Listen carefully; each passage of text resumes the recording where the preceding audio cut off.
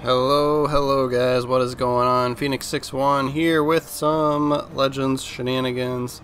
So we are in the California today, right? Like, this is one of my favorite tier 5 ships to play. Got a decent win percentage with this. I can't say off the top of my head what it is, but I think it's probably like high 60% or something like that, yeah. And a lot of that comes to just partly because it is a premium ship, and a lot of times when I am playing as it, I am specifically like trying very hard to get the win, right? Like, sometimes I'm like, man, it's not a big deal, like I had a good game, right? It's not, yeah. But so I have kind of an interesting game here that really, like, at first here, like, you know, it's kind of boring and kind of slow moving. And the momentum seemed to go in my team's favor until, like, sort of the last, I don't know, 4 or 5 minutes of the game, right? Like, it turns into a real close one, which I was, like, not expecting, and maybe that's partly my own fault for not paying attention to what was, like, or at least paying enough attention, like, how much health my teammates had and stuff is what it really came down to. But anyway, so we know there's 2 destroyers on the enemy team, right? So there's a good chance there's at least one over here, especially since we got spotted pretty quickly. And then yes, there absolutely is one now that there's a smoke screen in front of us here. But this California, he's you know, I held off firing at him because he did start to turn out for us a little bit, so we have a little bit better angle on him, right? These they're tough cookies, right? Like, Californias can take a beating, right? And that's partly why we play this one. But we know we're going to have to do some maneuvering and some course changing, because whatever destroyer's in there that we can see, I take a blind shot at him here. I think we do get a hit. Let me see.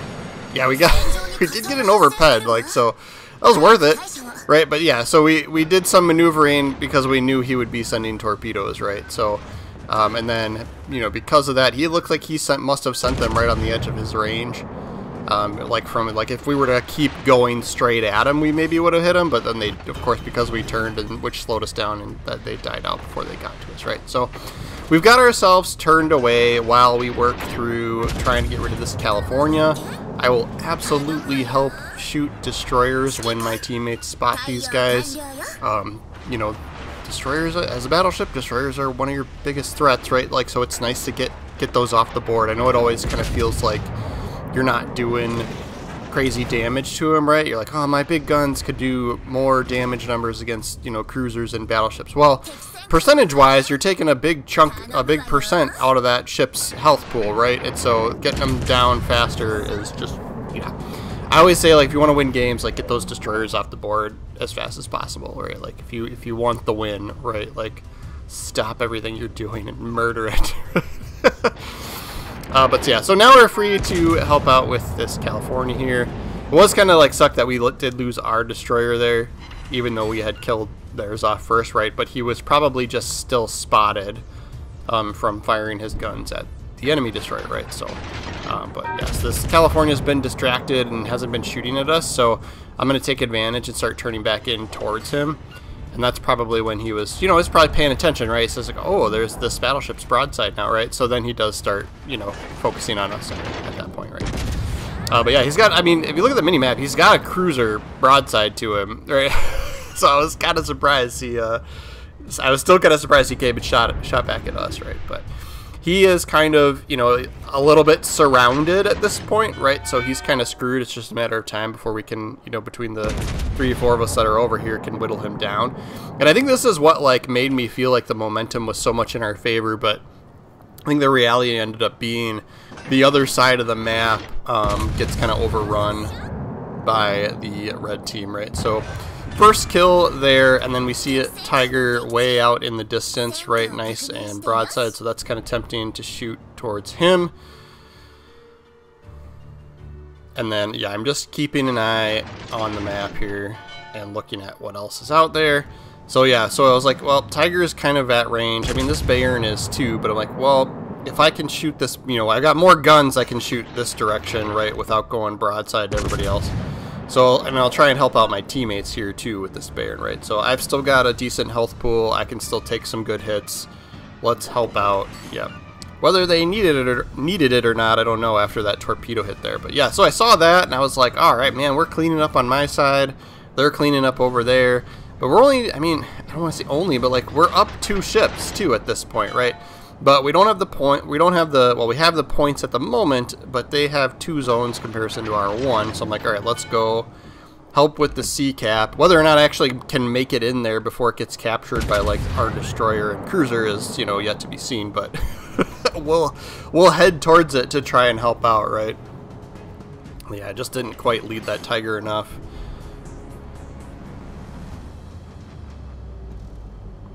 We'll wait a little bit here to try and turn. Well, if this DeGrasse is gonna go broadside for us, we'll take our shot at him. Yeah, I was trying to get the rear turrets to swing back around to the right side of the ship, right? And but now we're gonna shoot at this guy, so it's they're gonna start moving left again, which is fine. A whole lot of 1 over penetration there.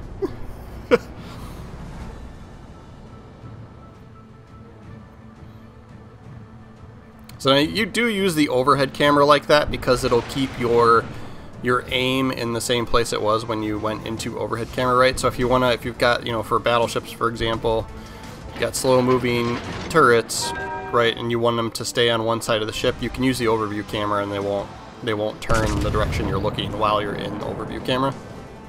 So that's why you see me do that here and there, right? Especially with battleships. It also gives you a little bit different perspective of what's going on in the you know, around you, but only does so much in that area. Much better hit on him there, even though we didn't have a decent angle.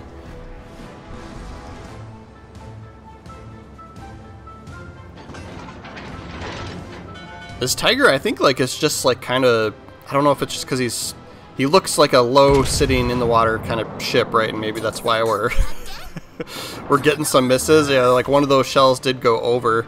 I always complain about shells falling short, and then that's why I aim high. Because people tell me occasionally, like, hey, you're aiming too high, you're aiming too high. And then I'm like, well, all these shells hit the water before they get to the ship, right? But with this guy, he's kind of sitting low in the water, so we did have shells go over, you know, past him. A little bit more, should be able to finish him off. And then, yeah, as you can see, we've lost 2 more ships through here, but then we've got, you know, another zone now. So I was kind of like, at this moment, I like felt really good about the game, right? I was like, but you know, reality is it's 4 on 4, 4 on 5. Like we're still up, we're even up 1. I was like, we're good, we got this, right? So I'm just paying attention to the mini map, and I can see, you know, they took out our Pensacola there, so now it is 4 on 4, right? So. And it's a, I think like a British cruiser, and then another battleship. Yeah, it's a Devonshire, and then what? I think it was like one of the Japanese battleships out there. So I'm like, all right, these guys on my team, these 3 people on my team, like let's see if they can take on the last 2 guys up here, right? This destroyer and cruiser. And our cruiser was wicked low on health, because if this Devonshire keeps coming around the corner like this, we're gonna have just a wicked awesome shot on him, right? So, it was too tempting to pass up, right? So try and head this direction, fend these guys off. But yes, we did lose our last cruiser, and they still have both of their, you know, teammates over there on that side, right? So yes, Devonshire makes the mistake of remaining broadside. I'm gonna guess he's trying to send torpedoes, but yeah, we get the devastating strike against him. So we will kind of just keep in mind that there's probably torpedoes coming. It's always hard to tell if he, like, you know, sometimes just maintaining course and getting up to full speed, like, can help you there, right? Like, because it takes, every time you turn you lose some speed, right? So sometimes just going straight, plowing straight forward, sometimes that works, but it's always a guessing game, right? Like, you don't know if they intentionally shot short or if they intentionally aimed their torpedoes the exact, you know, suggested aiming line that they received, right? So I took the chance and just kept plowing straight forward. Seeing as how we took him out, and that ended up working out, right? So the torpedo went right by us, behind us. Tennessee is not long for this world, right? So I'm like, man, like I took out these 2 guys. Now, granted, opportunity was there, right, to get rid of that Devonshire from full health to nothing, but and then of course the Tennessee is low. But I was like, man, I'm losing all my other ships. I'm losing all my other ships. So we are up on points at the moment, but this game really does come down to the wire. And yes, we're at 4 kills, 100,000 damage. I'm like this battleship. He's got good health right now, but there's a destroyer over there, right? So, that destroyer is keeping me spotted at the moment as well. So I know he's got to be close to our friendly battleship there. So I'm just like, oh man, this is not a good situation, right? And it was, you know, I made the decision to keep coming around this way. And I'm in California, right? It's freaking slow. So like, I was like, this maybe wasn't the best call. But I'm like, well, I don't want to get torpedoed either, right? So I was kind of hoping that our battleship would just come back towards me, and we could try and just together defend, you know, the C and A caps, and then we would walk away with the win, right? Because what's happening right now is, you know, he is spotting the cruiser, which is of course low on health, so that'll be advantageous to us if we ever do actually get a shot on him here. But yeah, there's the torpedoes, and so, you know, this battleship here had, you know, pretty close to full health, and now he's pretty close to dead, you know, our allied battleship, right? So then we see just now pop up that the C zone is getting capped. So we know their destroyer is in there, and we actually know he doesn't have line of sight on us because we're not spotted. So we know he's got to be kind of over this little island hump here, right, on the other side of this. So I'm like, I'm going to take a shot here just to guess, because it's going to be, you know, probably 30 seconds or so before I can shoot towards the cruiser anyway. So just took that chance shot. It would have been awesome to get something there, right? Because I'm like, he's got to be around that area somewhere, right? Like, well, let's try it. Yeah. So... But now, like, we're not getting points on that zone, right? So that's the problem at this point. Those must be, whose torpedoes are those? Yeah, those might still, yeah, those are torpedoes still from the destroyer. So the Visby must be capping the zone and shooting guns and torpedoes at our battleship over there, right? So I'm just like, all right, man, keep this DeGrasse spotted. Just keep him spotted. Keep him spotted. Keep him spotted. And I had switched to HE, which I, at this point, you know, hindsight's 2020, wish I didn't, because it'd be nice to be able to shoot AP at this ship. Because you see, we got 2 hits, and if those were AP rounds, we maybe would have done a little more damage, right? But our, yeah. So there goes my last battleship, right? So it's me versus 2, and points are like neck and neck right now, right? So they're exactly the same. So I'm like, not only do I have to get a kill, which this DeGrasse like presents to us, right? Like, this is perfect. But I'm also gonna probably have to at least get into the C cap to try to stop them from gaining points there, right? So even though we know there's a destroyer up there who's definitely gonna be sending torpedoes our way, you know, and could potentially just eliminate us, and then we lose the game, right? But yeah, I'm surprised this DeGrasse didn't just hit reverse how he was before and just and just try and hide. That's, you know, I probably would have just tried to get out of the way and guarantee yourself the win. But yeah, he's on fire, but I'm making sure he goes down by shooting some more, right? And HE loaded for the destroyer is perfectly fine. We use our last heal here. That did give us a Kraken, right? And then, yep, we're gonna start. Yeah, we're turning in because we know that Visby is shooting torpedoes towards us, right? So there's no way he's not gonna just try and stay out of spotting range, along with just keep sending torpedoes, right? That's what I would do. I would try and stay unspotted. I would send torpedoes at this last battleship and try and get the kill, right? So you could make the argument for coming into, you know, he should probably come into the A cap, and I think that if he would have done that, spoiler alert, they would have won, right? But I'm still like, in my mind, I'm like, I need to get into that C zone, right? I need to get in there, but at the same time, I can't just go right for it, right? So I turned to the right here to try and bait some more torpedoes from him, and then so I'm just sailing this course for a minute here, and then I'm going to turn back left and head directly for the C cap zone, because, yep, here come the torpedoes, right? So if I would have just sailed straight for it, which is what he expected, right? I would have taken all of those and probably died, right? So we made the right call there. There are only 30 seconds left in the game. They're gaining on me on points right now, right? So I was kind of like, if, you know, we're getting a little bit from having A, I'm like, if I can get into the C cap, I can probably, I would stop them from gaining on the points, right? And then he would have to get the kill.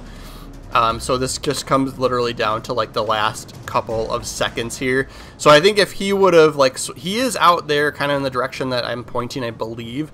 But if he would have went into the A cap zone a little sooner, he would have stopped us from getting the little bit of points, right? And yeah, so so we just barely won on points there with the Kraken.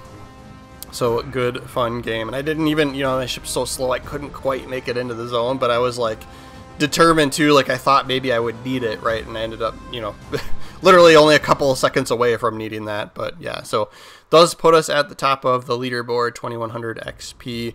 I think we didn't get a whole, you know, it always feels like you get more when you have really good games like that, but I think part of it is because of, you know, there's some tier 4s in this match, right? And then we walked away with 300 grand in silver. I will show you the build. This is one, you know, a lot of my hard-hitting AP shell American battleships. I do have Azure Lane, New Jersey on here, right? So this is literally the very first paid commander I ended up getting, right? So I do have secondary battery mod on here because you know, you could go traverse speed. That would probably be my second choice, right? But just because, like, I like to play the ship at range, like I don't like to get up close and personal. But then, you know, if we do, then the secondaries have that little bit of range, right? So, and then propulsion mod's kind of my go-to for the second slot, right? And that's pretty much all you get because it's only tier 5, right? So yeah, her base trait is shells that travel over 10 kilometers deal extra damage. So that's kind of part of why, you know, I grabbed secondary battery instead of, you know, turret traverse speed.